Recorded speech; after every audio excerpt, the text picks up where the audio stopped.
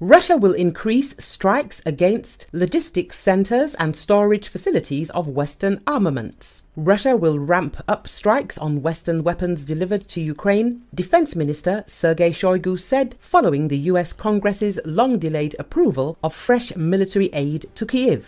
We shall increase the intensity of strikes against logistics centers and storage facilities of the Western armament, Shoigu told the ministry's advisory board. Russian servicemen have defused the myth of the Western weapons superiority, Shoigu said, adding that Russia would continue producing the most in-demand weapons and military hardware in proportion to the threats posed by the United States and its allies. Shoigu described Washington's aid as an effort by the US defense industry to profit off of Russia's war in Ukraine and accused Washington of using Ukrainians to die for its interests. Polish General Boguslav Paczek stated in an interview with Onet that Kyiv has about a month to prepare for a new large-scale offensive by the Russian army. American assistance will help him with this, but one should not expect more from it. Today, the Ukrainian army is in a very difficult situation, so the military assistance allocated by the Americans should help the Ukrainian armed forces at least somehow rectify the situation.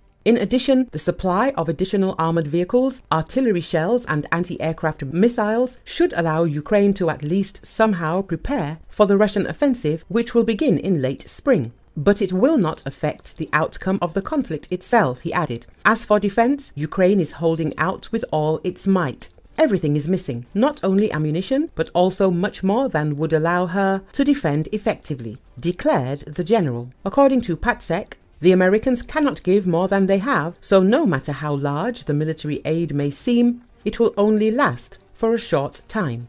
The new package will help contain the Russian offensive, which is expected by the end of May, so there is a month left for delivery and preparation, added the general. Russians may step up attacks using time before US aid arrives for Ukraine. ISW warns. Experts from the Institute for the Study of War, ISW, suggest that the Russians may intensify their attacks using a window before the arrival of new US security assistance to Ukraine.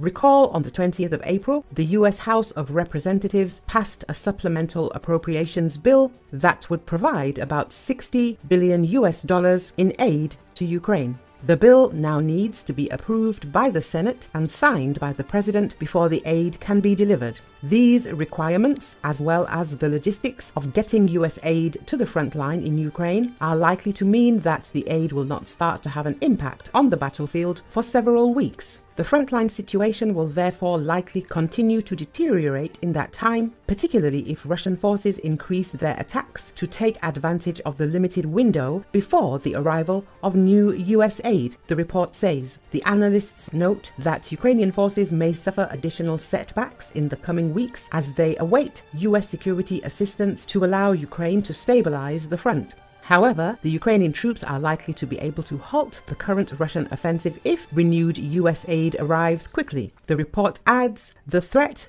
of an operationally significant Russian advance in the coming weeks remains, although the Ukrainian command may have more latitude to take short-term risks with dwindling supplies to prevent such an advance once it knows that more material will be arriving soon. Experts suggest that the Russians are likely to intensify offensive operations and missile and drone strikes in the coming weeks to take advantage of the closing window due to Ukrainian material constraints. In addition, Russian troops are continuing and in some areas have intensified offensive operations, likely to take advantage of abnormally dry spring conditions and the ongoing shortage of Ukrainian supplies before the arrival of promised Western security assistance. At the same time, experts point out that Russian troops have achieved only tactical successes over the past 6 months of a deteriorating situation in Ukraine and are likely to achieve a breakthrough that would make the front line collapse.